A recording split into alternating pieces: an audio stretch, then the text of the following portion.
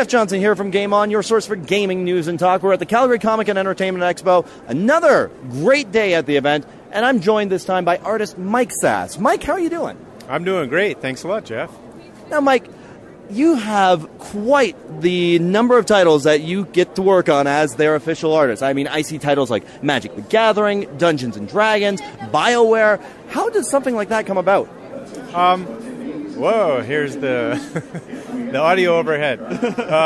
I was lucky enough, right out of school in 1995, to be Bioware's first artist when it was just a startup company. So I worked at Bioware from 1995 till 2008 when they were bought out by EA. And I was lucky enough to be able to learn my craft as a full-time employee there.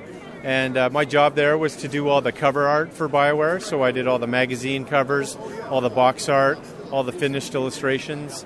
And so when I left there in 2008, I had a strong portfolio, and it was pretty easy to then get freelance work with all the other titles that you mentioned. So I went to some conventions in the States. I'm local to Edmonton, so all I had to do was find the art directors and the clients, and I had a strong enough portfolio that it was a pretty easy transition to getting that kind of work. So now I get to do the same sort of work I did at Bioware, but at home, and have a little more variety to it as well. Now, for someone like me, I grew up with characters like Darth Vader, Luke, all those great characters from Star Wars, and you get to be their official artist. What is it like getting the chance to basically make art of these fantastic storied characters? Well, you know what?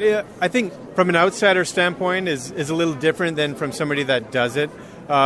First of all, there's really no such thing as an official artist. If you say official artist, what I'm trying to do is distinguish from fan art. So the work that I do is for official products, so it's for real games, and it goes through approvals for continuity and the look and the quality and whatnot. So that's what official artist means, is somebody that does the actual work for the games or the products, and not somebody that is doing fan art.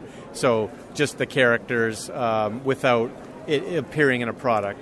So to be able to do it, it's great. You know, I think in the industry, the challenge is more hitting a quality bar and being able to do the characters how they're meant to look. So having it realistic and having the characters look like they do in the movies and having the continuity there. We're not really allowed to take liberties with that sort of stuff. Like, say, for instance, when I do work for Warcraft or Hearthstone, that's its own universe that's been around for 10 years. And the illustrations that I do have to have, the same armor sets and the same look as it does as the 3D models in the game. So you have to be a good enough artist and professional enough to be able to depict those things that people know intimately and have the accuracy for those details. Okay. So what about something like Magic the Gathering? Is that a similar case where they would send you what they expect for this character to look like, or do you have more liberties with that? Well, yes. Magic is a bit different in that they have a style guide per set, because each year they have a flavor of a world based on like a different setting. So like last year was a Greek-Roman setting, and this year is an Asian setting. So you're given like a guide to follow, like this is the sort of look that these characters have. But Magic is one of the products that the artist is really tasked to bring a lot to the table. So you're not illustrating an exact character that exists in another format, like a game, like a video game, or like in a movie.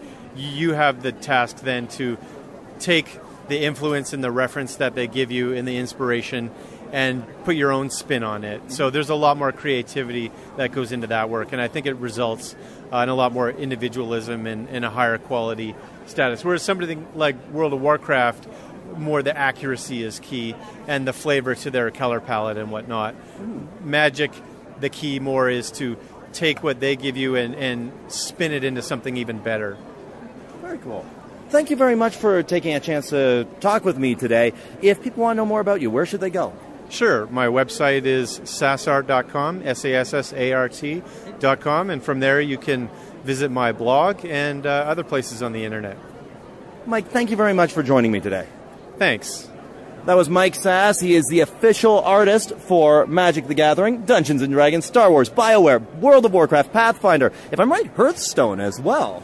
Yeah, well, I used to work on the World of Warcraft trading card game, which was canceled about a year ago, and or maybe 2 years ago, and then Hearthstone came about, which is basically a digital online version of the same thing. And that's found massive popularity now online. And because I have a lot of experience working with them through their trading card game, I have the same art director at the company, and it's the same expectations. I'm lucky enough to be one of the main Hearthstone artists now, and I really enjoy doing that. Fantastic. All those franchises I just mentioned, you can find at The Art of Mike Sass, www.sassart.com. I'm Jeff Johnson, your host for Game On, your best source for gaming news and talk. This is voice actor Crispin Freeman. This is Courtney Taylor. This is Quentin Flynn here, and you're listening to Game On.